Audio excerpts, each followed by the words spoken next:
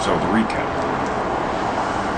I'm sitting there. Just shook Robert's hand.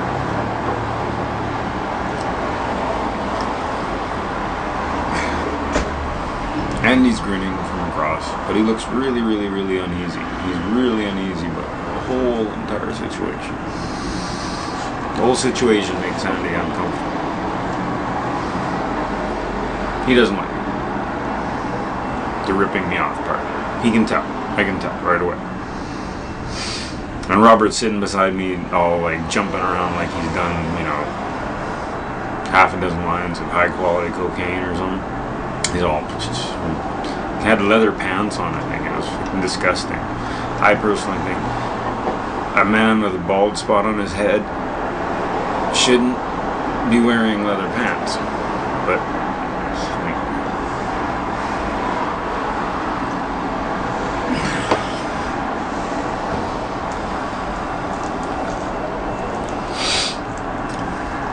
so, Robert says, if you were to have a science fiction show, and that science fiction show is going to be about Atlantis, the ancient city of Atlantis,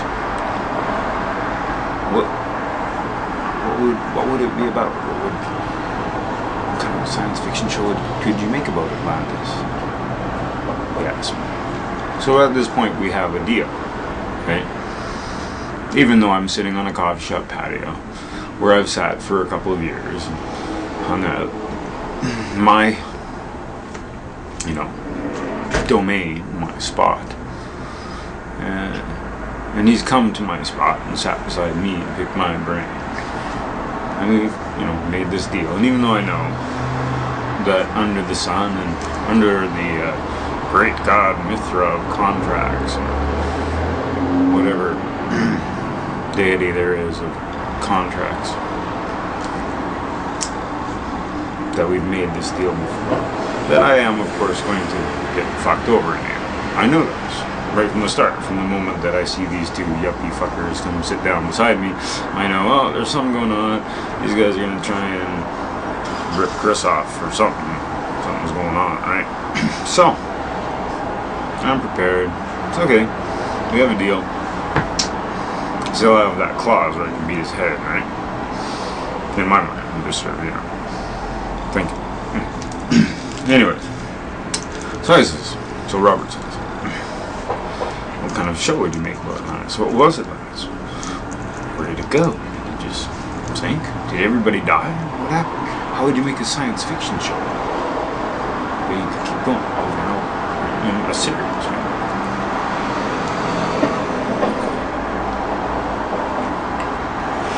So I start off my consultation with him with the basics of the history of Atlantis, which really amounts to very little that we know as human beings. Really, there's lots of speculation, especially by people that, you know, believe in aliens and pre-human alien contact or whatever. Those guys, they're all into that shit. Whatever.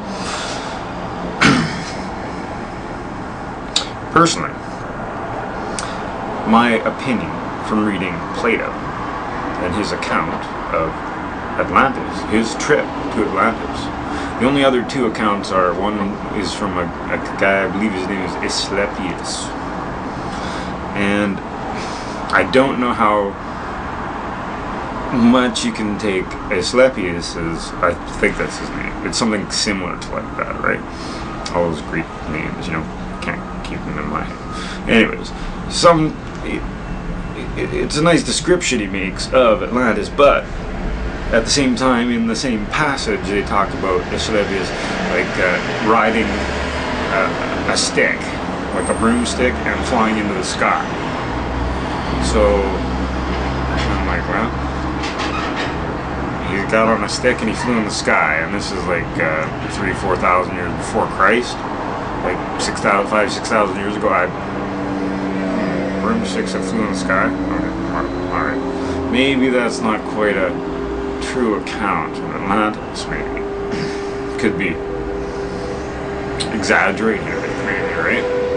But we have this passage from Plato Plato's very hard-headed. He's just reason. Fuck all your other stupid bullshit. Plato's about reason. He had these. He was actually a kind of pagan, and he had these beliefs in the spiritual animal that man is within themselves and stuff, similar to the Gnostic traditions and stuff, right? But overall, and the great volume of Plato's works, Plato's straight, you know, just goes a rectangle with a square, but you know, you get the idea. So Plato says he goes on this trip, and it takes him, 3 weeks by caravan around all coastline and stuff till they get to the city of Atlantis. And there's a big marketplace there, and everybody's doing all this trade, and there's all these like exotic weapons and things like really nicely made knives and things that like, oh, how do they make a knife like this? It's really, really cool, And then a big storm comes, and Plato's not on Atlantis at this time when he comes. His whole entire explanation of Atlantis is a paragraph, maybe two, right? But what we discern or determine from Plato telling us about Atlantis is that there was indeed a place called Atlantis, a trading port, and it had these really smooth streets, and you had to get to it from a bridge. There was a bridge on the mainland that went out to this little island of Atlantis, and it was very small, and there was a trading port on the top of it, and there were boats that could moor to it, and then it had really amazingly flat streets made of metal, and other ones made of concrete, and other large walkways made of many inlaid mosaic patterns that were of a design that Plato himself wrote about. And we read about it all these centuries later. He's like, oh, these streets are so smooth. This technology is so cool. Right? I mean, at that point, we're still 2,000 years before the Stoics and their mastery of machine works, which was highly advanced. But at the time, there was some Sumerians working on machine works, roughly. 6,000 years ago, there were some actual Sumerian enclaves where they had machine works of a high nature, and forging and metalworking was quite advanced in the Persian countries at that time. So, I'm digressing because I'm trying to explain the veracity of my explanation and my thoughts. But he wasn't interested in this, Robert Cooper. He wasn't interested in the truth of Atlantis, which I am, because I'm a historian and a philosopher, and I study religions, and people get really hung up on this Atlantis thing. They really, really hung up on it. So,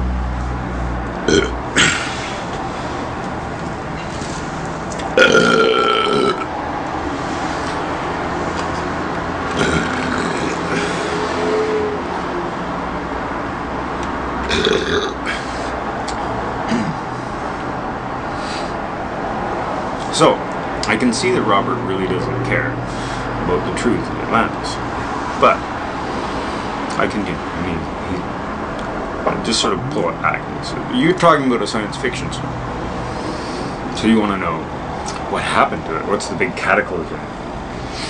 What kind of special effects can you make of Atlantis sinking into the sea?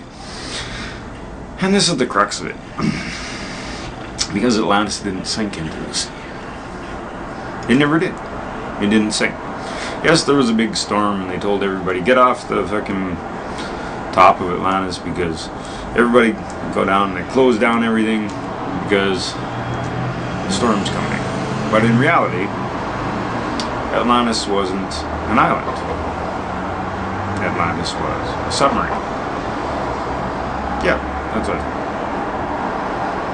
6,000 years ago. Something like that.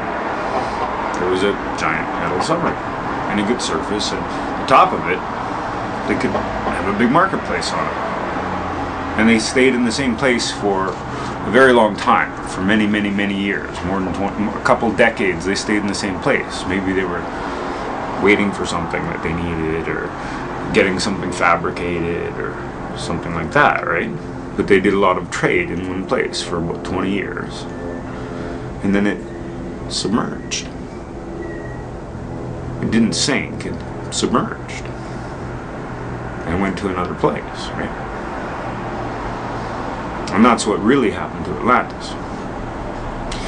And there's more, of course, to the story of Atlantis, but that's my speculation going past that point, right? I'm telling you that I believe that Atlantis was a submarine. A very, very large and very, very, you know, maybe primitive by our standards, but it still held air and it was made out of metal. It could submerge and it could hold like a couple thousand people on it and keep them alive while it kept moving, right?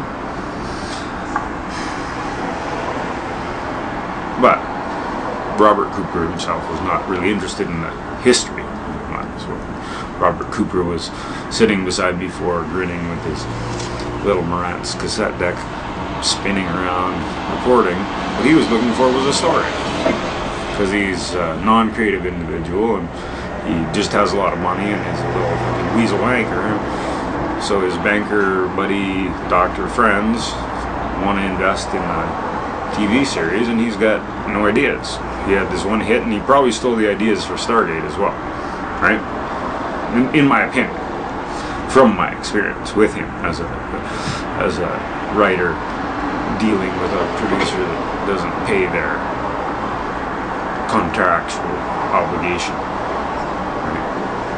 So, Armin's saying, okay, well, submerged, submarine?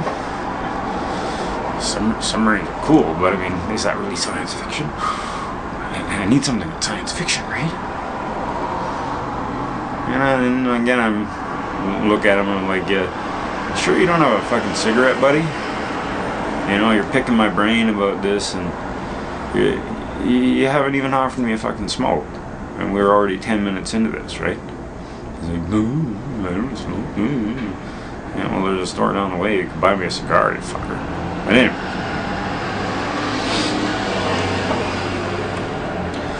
So, what kind of science fiction story would you make from Atlantis? You know, we want to keep something going over time. Well, you know, if you look at science fiction today, it's mostly shite, right? It's mostly military science fiction that's basically funded by Uncle Sam and gives us all the message of, yes sir, yes sir, yes sir, I'll suck your dick sir, yes sir, yes sir, yes sir. Yes, Uncle Sam, sir. We love Uncle Sam. Uncle Sam saves the poor. Yes, yes, yes, sir. You know, it's just fucking propaganda bullshit, right? But they got a lot of money, and so money walks, right? Bullshit talks, money walks. Guess I'm in the bullshit category.